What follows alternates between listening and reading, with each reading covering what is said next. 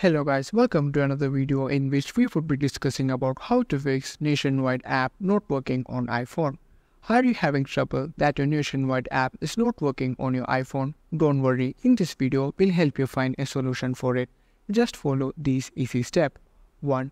Check for updates. Ensure that the app is updated to the latest version. If not, update it from the App Store. 2. Restart your iPhone. Sometimes a simple restart can often resolve the issue. Try restarting your iPhone to see if it resolves the problem. To restart your iPhone, press the volume up button and the volume down button. Press and hold the side button until you see the Apple logo appear. 3. Remove and reinstall the app. If the app is not loading, try removing and reinstalling it. This can help resolve any temporary issues. To uninstall the app, long press it and click on Remove App. Then click on Delete App. This will uninstall it from your device. And to reinstall it, go to App Store and search for Nationwide.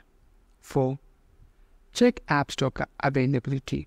Ensure that the App Store is available by going to the bank's website and looking for the app's link. Check that the app in the browser window to see if it's available. 5. Check for iOS beta issues. If you're using an iOS beta version, check for specific issues related to the Nationwide banking.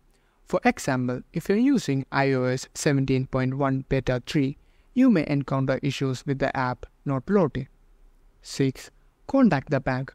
If none of the above steps resolve the issue, contact the bank customer support to report the problem.